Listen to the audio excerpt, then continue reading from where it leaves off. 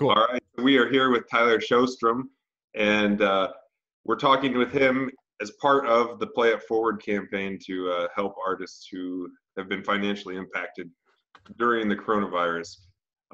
So I guess let's just start out and tell us a little bit about yourself, where you're at, how you got into music. Sure. Yeah.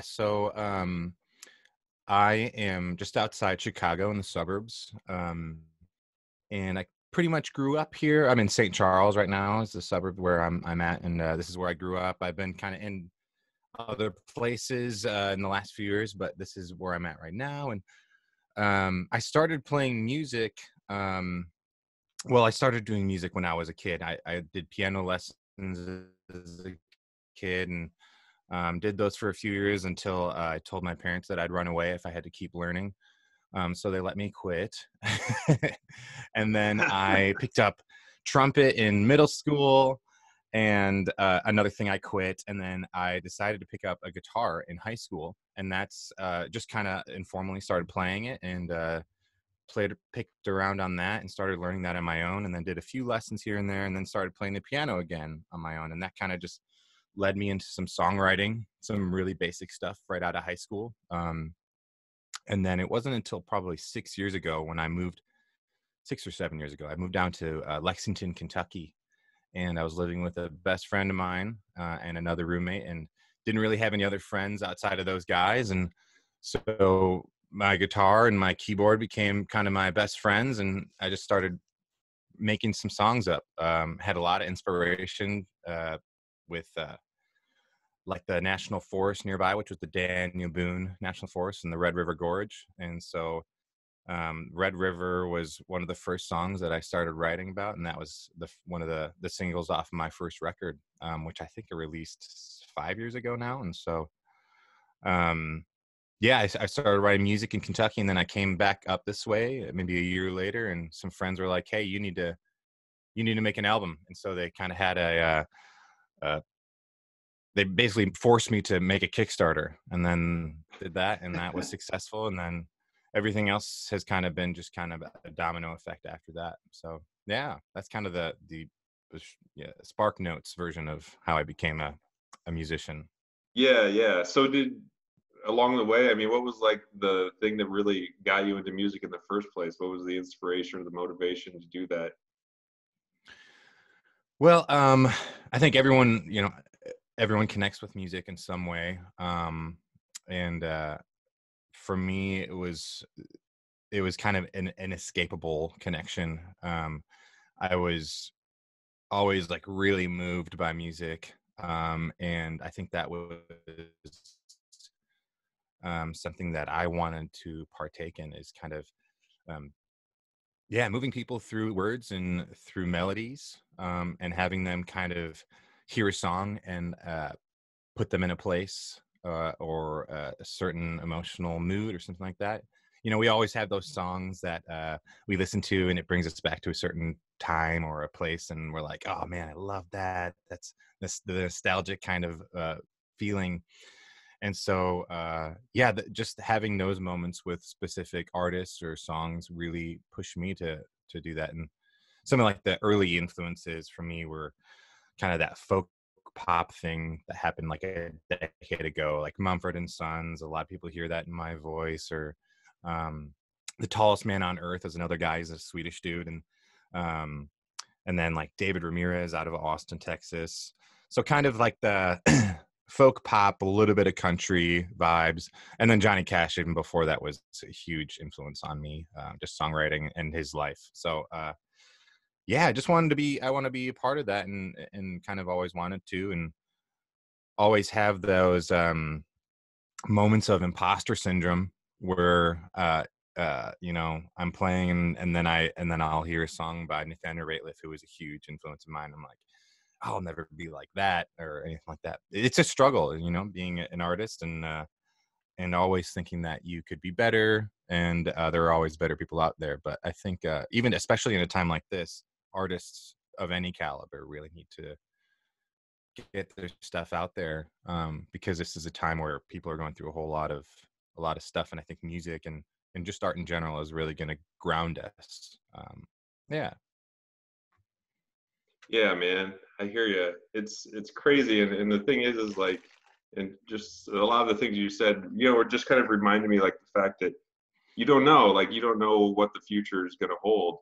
I Right. mean, like, I'll share a personal story with you. I know this is an interview with you, but I mean, just so 10 years ago, I got married. My wife and I got married, and Nathaniel Rateliff played our wedding. Like, and so Wow. like, but at the time, he was ready to quit music. Like, he was just like fed up with the whole situation, and like, he didn't know. He didn't know that like, just like a couple years later, he was going to be popular. He'd been trying for years and years and years, and then all of a sudden, like, things changed. He did a new project, and like that somehow had more appeal or a different appeal or whatever it was that really just kind of took him, to that next level. And it reminds me of like the situation we're in now, where it's like you don't know, like we don't know what's going to happen, um, and we're just doing what we can. You know what I mean? I think at some points we all feel like imposters, and yeah, it's I don't Yeah. know. It's interesting. Absolutely. Yeah, that's wow. That's a really inspiring and encouraging actually to hear a story like that. Yeah, and I had some friends that were kind of pals with him and knew him through Gregory Alan Isaacoff and uh yeah, it's seeing that like almost in the limelight kind of thing, almost like getting to the point where it feels like he's you're on the brink of something, but it's always on the brink. And that's kind of how I've been feeling too. So it's a struggle, and now having all of this is just it's just another thing. You're like, was the universe trying to tell me or collectively all of us that we just need to stop? And like, of course it's not. Like, this is definitely the time to keep going and keep pushing. um yeah, it's but that's a really cool story. Thanks for sharing. Yeah, man. Yeah, no, that's cool. So you have connections with Sweden, right? Where have you been to Sweden? What can you kind of The go into a little bit of that? Yeah, it's not very far. It won't be that much content, but my dad is 100% Swedish, but he only visited Sweden actually for the first time this last year. My grandmother, on the other hand, had visited a number of times. I'm a couple generations removed from like my ancestors who immigrated here. But they all kind of immigrated and moved up to Wisconsin. So there's this one little town in the middle of nowhere in Wisconsin called Ogema, and I'm probably related to 99% of the people that live there. And there's probably only 60 people that live there, so it's not a whole lot. Um, but I'm Swedish. Other than a few traditions here and there, I don't really do a whole lot of stuff that's Swedish per se. I don't speak any Swedish, but it's definitely a place that I want to get to. It's a bucket list item to get over to the motherland. And yeah, but other than my name, there's not a whole lot of Swedish about me. I don't even look Swedish. I got dark hair, brown eyes, but I hear yeah. you, man. No, I have Swedish roots also, and actually, so where we're going to be doing the live streams from for this is in a place called Bishop Hill, which is a Swedish Right. colony. Oh, Um, very cool. it's kind of unfortunate that everything is kind of closed right now, but it's like this. It's a really cool historic site that hopefully you can come and visit sometime because there's a lot of history. Um, Yeah. it's Love basically that. preserved from the time when the original settlers came from Sweden and set up shop there. So it's a cool place. Oh, wow. Now I'm really excited to get down there. That'll be really cool. Yeah, yeah. I mean, you can see a little bit, but most of the museums and stuff are closed. Right. That's just how it Yeah. is. But Yeah. yeah, Real cool. crazy.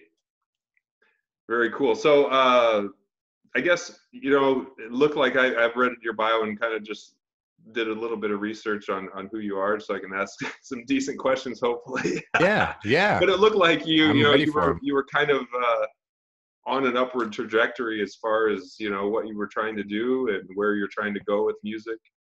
What was your life like, I guess, before all this happened, and what were you thinking was kind of coming next? Yeah. So, yeah, this it hit kind of at an interesting point, and it's a little unfortunate, but you work with what happens and what you get. So, basically right when Well, basically when South by Southwest, which was the first festival that was really canceled due to all this, I was finishing up final vocals for an album that I've been working on for the last year. And I also had a showcase at South by Southwest that was booked. And so right in the middle, I was tracking these vocals, and when you're in the studio, it's a whole thing. You're really trying to get into the pieces and really get the emotion out that you want to basically fit with the songs and all that. And I got it was just a bad idea, but I picked up my phone to look at if I had any messages while I was tracking vocals, and I think it was either my dad or my brother had texted me, South by Southwest is canceled, and all the energy just drained out. And I was like, I told the sound engineer, I'm like, I gotta take a break. This kind of hit me like a ton of bricks. Because I'd never played South by Southwest, and it was going to be a sweet opportunity. It's one of the biggest music festivals in the States, maybe around the world. So it was a little tragic. But yeah, so we finished the vocals, and they sound great. So the album is still in the works. It's a little bit of on a hiatus, just with everyone having to kind of shelter at home, and studios not really running, and all that. But it's pretty much done. So I'll have an album either by the end of the year or beginning of next year. I guess it all kind of depends on. I have a little bit of a team behind me with that, so we're kind of deciding what's the best approach and strategy, especially considering all venues are just not operating for the foreseeable future. And even when they do start running them, we have no idea what that's going to look like. So, we're taking that all into account and seeing what's the best way to release this thing. And with that, me and my wife have been kind of in between things, deciding what we want to do next. We have two little kids, a 4-month-old and a 3-year-old. And we were playing around with doing full-time RV living and playing music around the States, basically touring that album, and then just seeing kind of what comes with it. But with this, we've put a back burner on that. And so, again, we're kind of deciding what's next with that.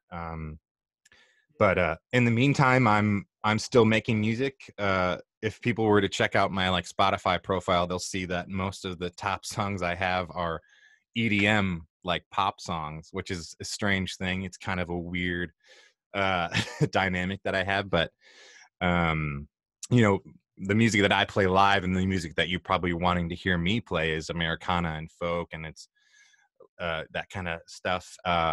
And I don't perform any of this EDM stuff live, but so it's kind of a funny, weird thing that I have. Like, I'll play live and people are like, oh, I like the sound of that guy. Let me check him out on Spotify. And then they'll be hearing this like 4 on the floor dance beat. And I'm like, oh, darn, I should have had a different moniker for that. But lo and behold, this is where I'm at. But all to say is, I'm keeping busy writing music for my original stuff, but also writing for these basically dance producers in Europe. That's kind of my side hustle, and another fun thing that I like to do on the side. And so yeah, that's what I can do down here in the basement in this dark dungeon is sit in my pajamas and write fun little dance beats and hooks and all that. So yeah, I'm kind of putting my eggs in a lot of baskets, trying to see what I can do, especially during this as a musician. I want to be able to utilize the talents that I've been given and the skills that I've been, learning through production and just songwriting. And I'm doing that both with my original stuff, which is Americana folk, as I said, as well as with this like EDM pop stuff. So yeah, I like to be in a lot of different places, as it were, at once. But yeah, so that's the trajectory is hopefully within the next year, at least, releasing that album and really pushing hard on it. It's already it's really raw. It's a really raw album. It was a lot of it was written in the the years between my last EP and now, and that there was a lot of hard stuff that I was going through. And yeah, it's gonna be really raw, and it's gonna be, I think it's good. It's gonna be a good album. It already sounds great, and I'm excited for people to hear it. So yeah. Very cool, man. So are you? I mean, I guess leading up to this, were you doing a lot of touring, a lot of performing, or had you kind of been just in like the writing mode for a while? And what did that look like? Yeah, I kind of took a break from playing out. I haven't really done any like proper tours, like nationwide. I've done a lot of stuff around Chicago and the Midwest. I've done some. I've opened for bands like Joseph, which is a trio of amazing women out of Oregon. Opened for some other great people like the Secret Sisters and all that in Chicago, and yeah, just have played around. But I put a kind of a stop on that one when my little one, the first one, so about 3 years ago, I kind of put a hold on that. So when Bodhi came, I kind of pushed harder on the songwriting and doing that as a kind of a gig. And so basically leading up to this album, me and this little team have been basically, we were booking shows. And then, all of them got canceled. Uh, so that was a bummer. That was the plan. So it was basically to get back in it and really promote this next album through even tiny shows, house shows and all that. I think that's how we kind of first got acquainted. Was I was reaching out to just kind of get some shows in the area, and in just basically the general Midwest and outward from there. So yeah, a lot of it was building up to this album release. But yeah, we're gonna approach it in a different way, and we'll see how that goes. People still want music, even if they can't go to a show. So we'll see how it all plays out. So what are the plans right now for releasing the album? Is it just totally on hold? Like, Yeah, it's on hold. Basically it's still it's not finished yet. So there's still a few things. Most of it is tracked. All the instrumentation is tracked. My vocals, I think the last stuff we want to do is some basically like backgrounds, maybe choruses, choir stuff, and then mixing and mastering. But in the meantime, we've done some like photo shoots and a little bit of like live video stuff, and so really just trying to organize all of that so that when we do have a better idea of what the next month's year will look like as far as how music is going to work, because right now it's so uncertain, just like everything else. Like a lot of people's jobs are uncertain. Like the job that I had, that was kind of my consistent job. I'm unemployed from that, and then I'm doing full-time music right now, which is a dream, but not necessarily in this world.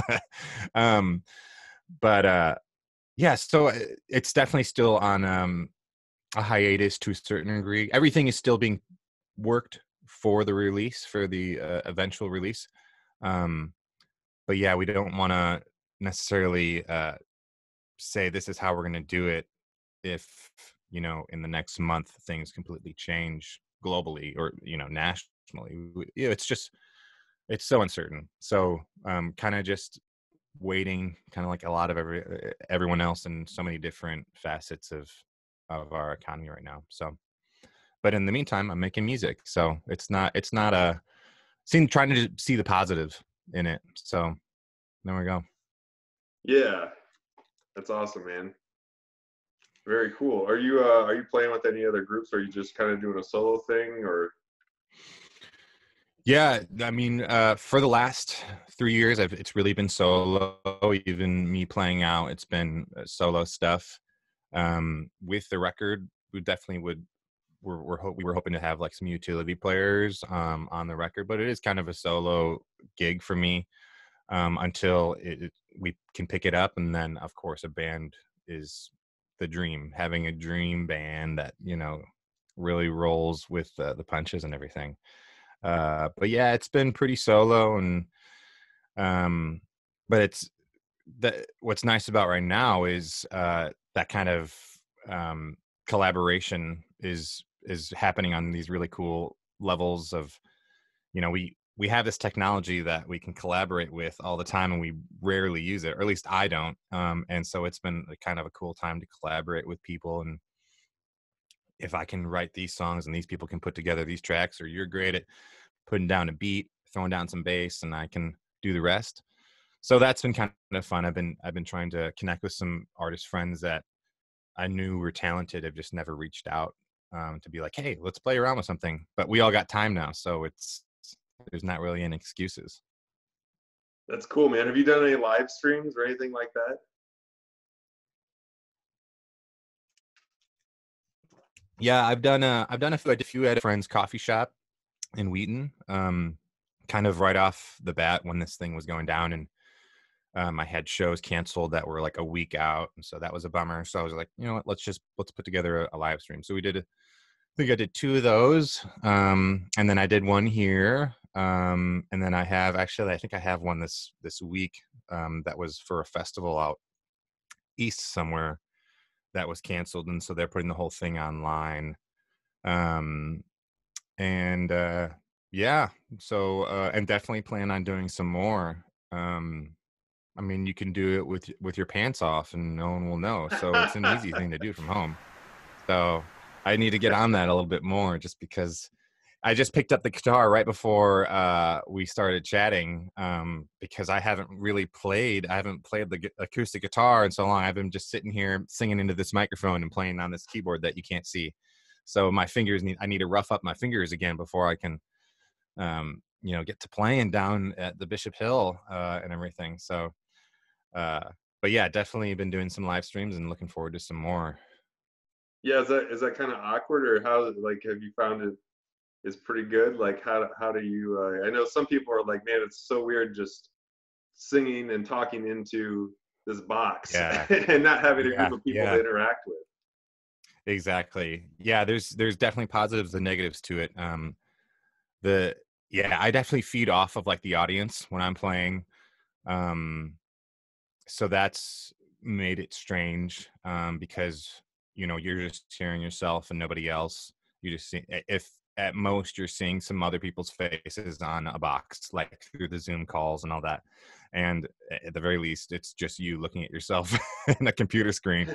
So yeah, it's weird. I mean, I'm used to singing and like really trying to put some emotion into some songs. Like, I mean, that's what I do with that songwriting and making my demos. Like, I really try to put my all into it, and so I can imagine myself in a space in front of 100 or thousands of people, but it's nothing like the real thing, as I'm assuming all the musicians out there can agree. Being in front of a live audience and having that sound just scream through the speakers out into the audience, that's a whole different thing.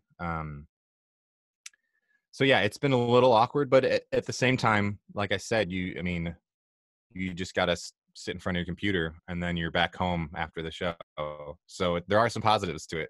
So I don't have to drive, 2 hours to a venue, get sound checked. I can do that all here in my pajamas. So there's some positives, there's some negatives. I think the negatives outweigh the positives, but we're working with what we got, and that's all right. Totally, man. Yeah, cool. Well, you have anything else you want to add before we wrap things up? I think, I mean, you're probably gonna shoot this off to some people that are gonna be listening or watching or something like that. Yeah, that's the plan. Yeah. So I mean, people can find me on Spotify, Instagram, Facebook. My last name is spelled Sjostrom, Tyler Sjöström. And you can follow me on Instagram. It's just at Tyler Sjöström, and all that stuff. I'm hoping to post more videos. I've been doing some cover songs lately, and hopefully posting some updates on the album. I have a lot of EDM releases coming out. Those are silly and fun. But I'm definitely excited for my solo album to be coming out. So I'll be posting updates as soon as they come in. And yeah, if you want to support me, I also have a Patreon page. So you can go to patreon.com /TYSJO. And basically with my Patreon, I give you basically at the basic, I think it's like a $10, $5 subscription every month. I give you 2 like unreleased song concepts that I'm working on at the very least. And then lot of behind the scenes stuff, so you can see how I like kind of put together music and updates and all of that. So yeah, there's a lot of ways that you and don't just support me. There's a lot of artists out there that need, you know, your support, even in the smallest ways of just following them, just giving them some numbers so that you know, they're feeling like people are listening and appreciating their art. So yeah, and thank you. Thanks for putting this together. And this is your time that you're setting aside to help out some creatives, and it really, really is appreciated. And I'm sure that all the musicians, the artists that are going to be a part of this will agree. This is really cool, especially because I mean, you're not getting on anything out of it other than I'm sure you like the music that comes out of these folks. But yeah, it's terribly appreciated. I'm sure both for the artists and then people that are wanting music. So thank you. We appreciate it. No, yeah, thank you, man. You know, I think about music and how much of my life has been affected by music, and it's just I can't imagine my life without music. And luckily, I've got friends who who feel the same way, who want, you know, are willing to donate their time and talents and stuff, and Yeah. help make stuff like this happen. But yeah, that's what it's all about. Just, you know, I think helping each other out, especially during this Right. time. It's like we're all in this together. We're all, you Yeah. know, trying to figure out what is going to be next and how to deal with it, and yeah, how to do the things that we love still, you know, and it's just a challenge, and here we are. So Yeah. Well, you definitely are up for the challenge, it sounds like, and you're doing a great job. So trying, thanks man. again, man. Appreciate it. All right, Yeah. Tyler, I'm gonna shut this off, and yeah, I appreciate it. We'll see you soon. Yes, sir.